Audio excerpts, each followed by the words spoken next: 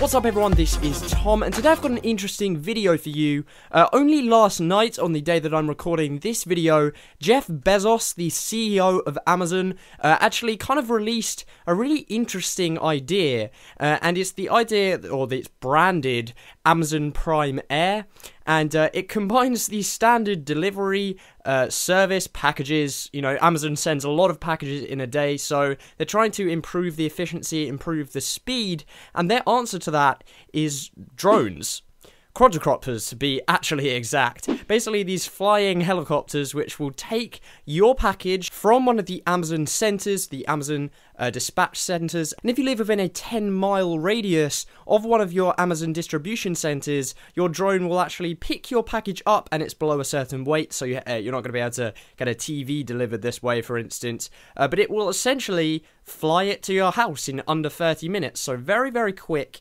Very efficient, but it's just an interesting concept. Of course, this isn't going to be ready for around 4 to 5 years, I believe.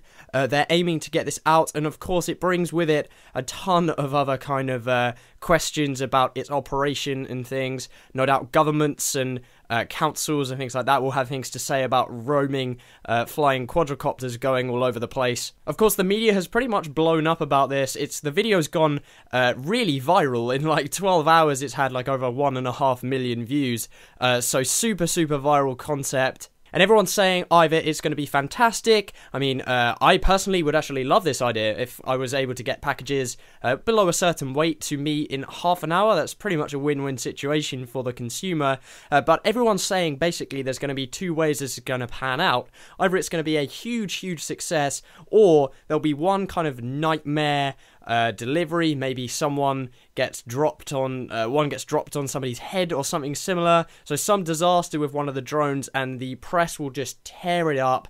It will just snowball because at the end of the day, people don't want robots controlling them. Hence why we don't have flying cars and self-driving cars yet. Anyway, I'm looking at you, Google. And of course, it brings up the very big issue of privacy. No doubt these will have cameras on them, or they may well have cameras on them, and that obviously brings up the problem that people don't want cameras flying past their houses, into their windows and stuff. It's just a very imposing thing to have flying around. To be perfectly honest, I'm just very interested in the concept. The concept really interested me. It's a fantastic idea, though I don't know if it will actually be executed in the way they did it in the advert. I'd thoroughly recommend you go and watch that advert. It's like a minute long, so I'll link it in the top bar of the description if you want to go and check that out. But I'm really making this video, guys, just to ask your opinion on whether you think this is going to take off, and whether you think it's going to be a success. So definitely just drop a comment down below in the comment section telling me your opinion on this subject. Personally, I can't wait to see it actually in action, but I think there might be some pretty serious obstacles for